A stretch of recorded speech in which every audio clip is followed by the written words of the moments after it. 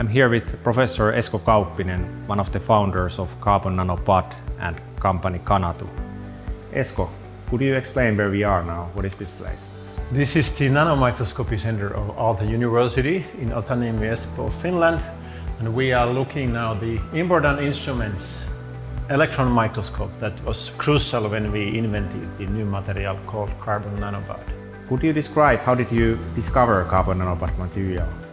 We studied the nanotube growth, how this tube grows, and then when we changed the condition, actually we added some oxidizing element to the synthesis. Then we found with this microscope here that at some conditions we start to see the tubes, but then we also see this kind of spherical molecular structure. And then after quite many studies, we could show that this molecule is really the fullerene molecule. So then we found out also that this fullerene is very strongly bonded to the tube, and that we named to be the new material called carbon nanobud.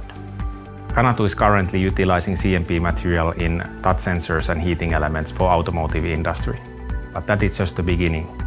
In the future, the plan is to go for different applications and different industries, such as consumer, medical and white goods. Thank you for watching Canatu channel.